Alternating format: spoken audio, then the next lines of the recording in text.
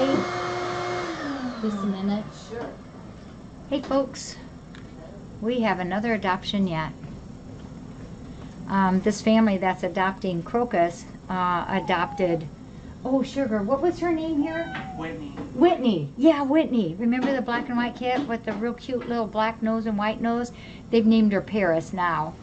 But they brought Paris in this morning to get her nails trimmed, I believe we did, and they fell in love with Crocus. So they're going to take Crocus home, and Crocus came in a litter. If you remember, they did not have the mama. A couple ladies had them and just didn't know really how to give really good care. They kind of got in over their head a little bit, and yet they loved them so much. They would sit and hold these kitties for hours and hours a day. So they brought them in because they knew they needed some more help, and they're just wonderful kitties. They're spoiled rotten and they love to be held and snuggled on. Crocus came in weighing only 1 pound 9 ounces, and today she weighs 3 pounds 7 ounces. So she's gained almost 2 pounds.